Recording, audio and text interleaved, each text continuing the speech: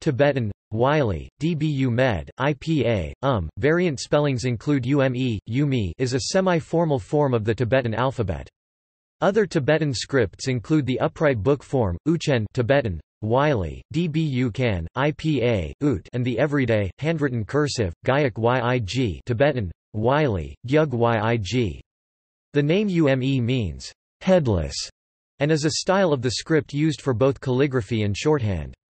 A distinctive feature of Ume compared to Uchen is the absence of the horizontal guide line across the top of the letters. Between syllables, the tseg mark often appears as a vertical stroke. There are two main kinds of Ume writing. Zhuza Tibetan, Wylie, Bru Tsa, used for writing documents.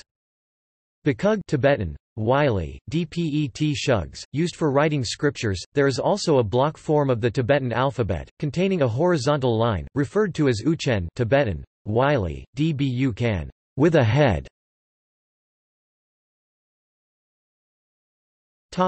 See also